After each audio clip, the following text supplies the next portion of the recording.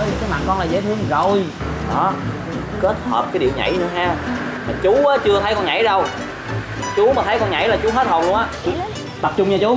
Con chỉ nhảy một lần thôi đó. 2, 3. Bánh mì ông Màu. Hân hạnh phục vụ quý khách. Bánh mì ông Màu. Hân hạnh phục vụ quý khách.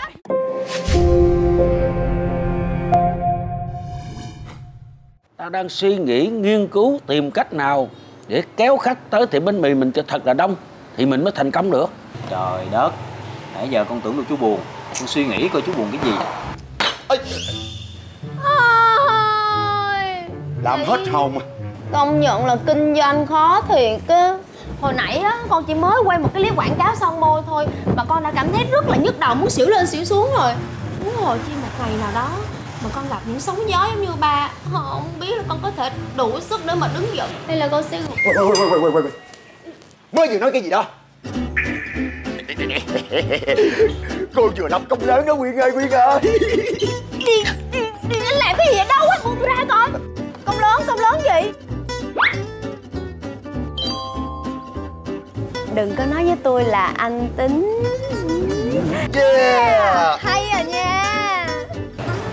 Hai đứa nói gì con không hiểu gì chú. Chú hiểu không chú? Tao không hiểu sao mày hiểu. Hai đứa lại hiểu ơi. Gì anh? Tập tay là hiểu hả? Yeah. Rồi anh hiểu chưa? Thôi anh im đi, để anh Phát giải thích cho. Giải thích đi Phát. Còn với anh Minh á, có sáng tạo vài động tác nhảy cũng hay lắm. Hay là vậy, con với anh Minh sẽ nhảy, sau đó mình quay phim lại, con sẽ cắt dựng thành một cái clip hoàn chỉnh, mình đăng lên mạng. Biết đâu khách người ta coi người ta khoái, người ta tới mua bánh mì sao? Dạ đúng á ba, giống như mấy cái clip quảng cáo son môi mà con làm thử rồi con đăng lên YouTube á. Đúng rồi chú. Thời buổi giờ mạng xã hội phát triển lắm. Làm một cái clip bé bé xinh xinh, dễ thương, mình đăng lên á, rồi người ta coi, người ta share ra, người ta biết tiệm bánh mì mình á, người ta sẽ tới mua chú. Quảng cáo cái gì á cũng phải hay nha. Đừng làm ba xàm trúng chửi nữa. Trời ơi, cái mặt con là dễ thương rồi. Đó, kết hợp cái điệu nhảy nữa ha. Mà chú á, chưa thấy con nhảy đâu. Chú mà thấy con nhảy là chú hết hồn luôn á. Lẹ lên, làm liền cho em cái ba nhìn. Coi là chú lé mắt luôn đó. Thử coi đi, nói nhiều quá. Kiểm tra cho. Chú, tập trung nha chú. Con chỉ nhảy một lần thôi đó. 2, 3. Bánh mì ông Màu. Hân hạnh phục vụ quý khách. Chú thấy vậy thôi chứ mà tụi con mà tập kỹ lại là nhảy đẹp xuất sắc luôn á. Dễ thương quá vậy, cho em tập trung với. Tập trung vô quan sát nha. Ok. Khoan. Rồi. Bánh mì ông Màu. Hân hạnh phục vụ quý khách. Vậy mình làm liền bây giờ đi, chú tham gia với. Lên đi chú. Đó.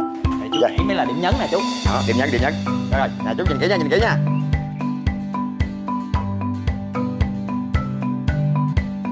Bánh mì ông Màu, hân hạnh phục vụ quý khách. Ba có sao không ba? Không sao, tại chưa ăn sáng rồi. Công nhận á, chú nhảy á, tạo điểm nhấn.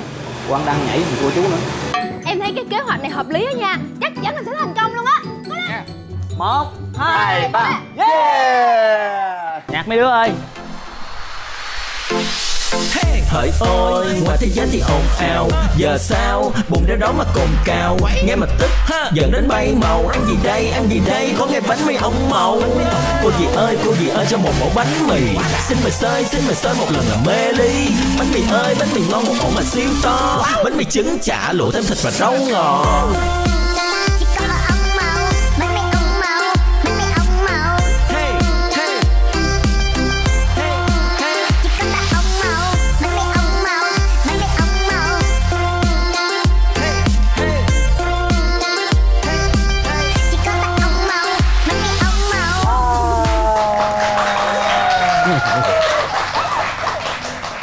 Bánh mì miễn phí đây, bánh mì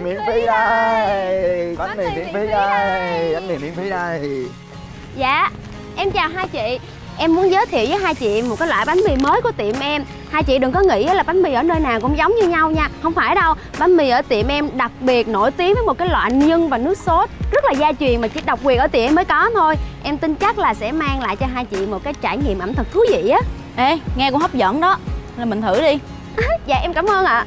Cho chị 2 ổ nha. Dạ em cảm ơn chị ạ. Dạ cho em gửi ạ. Dạ đây ạ.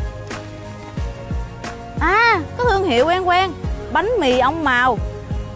Hai em làm trong cái tiệm bánh mì đang có cái giai điệu hot nhất hiện nay luôn đúng không? Được mọi người chia sẻ rần rần luôn đó. Dạ đúng rồi đó. Giữa thành phố ồn ào, bụng thì đói cồn cào, dẫn đến bay màu, đúng không? Dạ đúng rồi đó. Trời ơi, bánh mì này nổi tiếng lắm á nghe. Dạ, nếu mà hai chị quan tâm á thì thời gian sắp tới á, mong rằng hai chị sẽ ủng hộ tiệm bánh mì ông Màu tụi em nha. Tất nhiên rồi. Dạ. Dạ em cảm ơn hai chị nhiều ạ. Bánh mì miễn phí đây. Bánh mì miễn phí đây. Bánh mì miễn phí đây. Bánh mì miễn phí đây ạ. Bánh mì miễn phí đây ạ.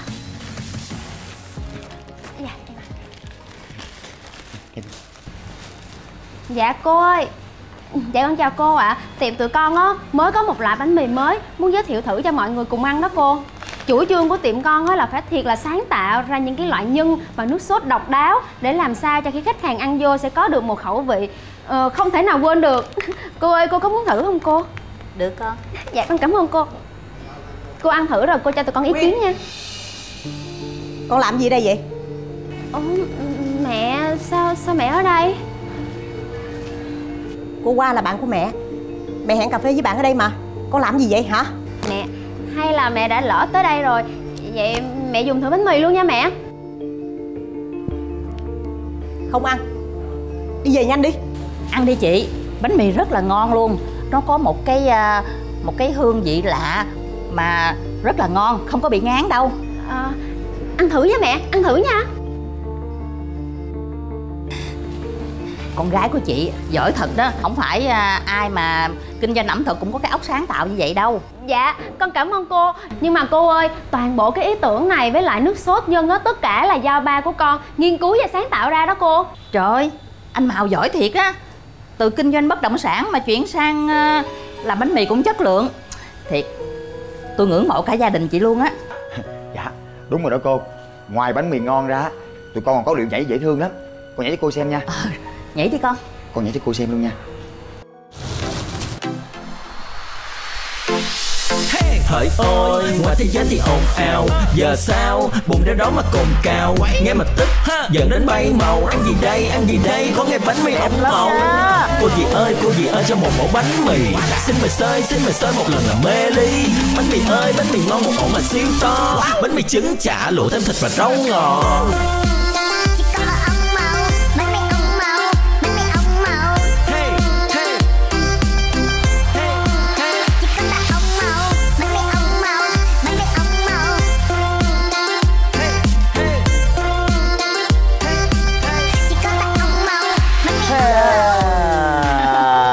Hay quá.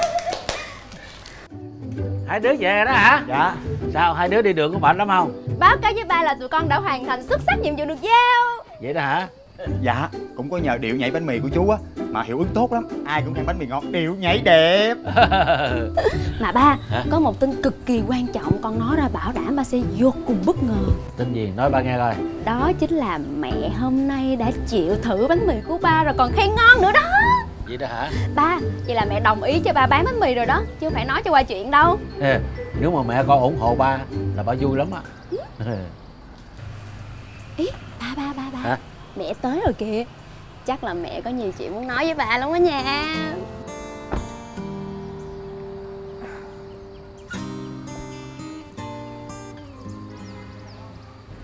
Ba...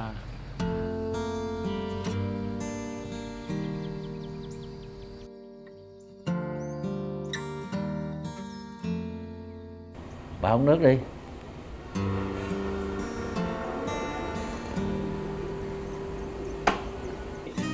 Bà ăn thử bánh mì của tôi rồi phải không?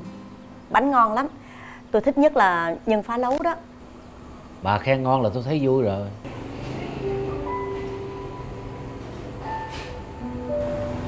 Ông à. Hả? Tôi xin lỗi ông nha. Ủa bà sao vậy? Giờ nghĩ lại những chuyện tôi đã làm với ông, tôi thấy mình quá đáng lắm. Đã không giúp được ông gì thì thôi, đằng này còn nhiều lần phản ứng thái quá khiến ông phải buồn nữa. Tại tôi thay đổi nghề đột ngột quá, làm cho bà với mấy đứa nhỏ không thể chấp nhận liền. Cũng phải. Bây giờ bà còn ăn bánh mì tôi nữa. Tôi cảm ơn bà đã thông cảm và chấp nhận cho tôi. Cảm ơn gì chứ, vợ chồng mà ông khách sáo quá à. Có chuyện gì làm không để tôi phụ cho? Bà không sợ ngày mai báo đăng hả? Vợ của chủ tịch tập đoàn mà đi bán bánh mì 10.000 ổ. Sợ gì chứ, ông thấy bình thường thì tôi cũng thấy bình thường thôi.